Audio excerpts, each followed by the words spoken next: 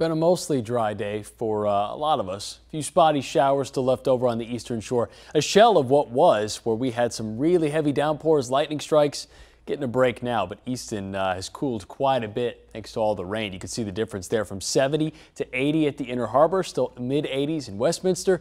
We hit 90 degrees today, getting well above average by about 10 degrees. Temperatures running really warm, and that's not the only number that we look at. Dew points or measure moisture in the atmosphere in the 60s and 70s. A lot of moisture to work with. The atmosphere is saturated. We'll get to 83 tomorrow. Scattered storms and showers, much more active than what we had today. Lingering into Thursday, but drying for the evening hours. If you got first Thursday plans, it looks better later in the day. We'll just have to dodge a little bit of rain. Lower humidity Saturday and Sunday, then early next week. Low 80s and partly cloudy skies, better by then.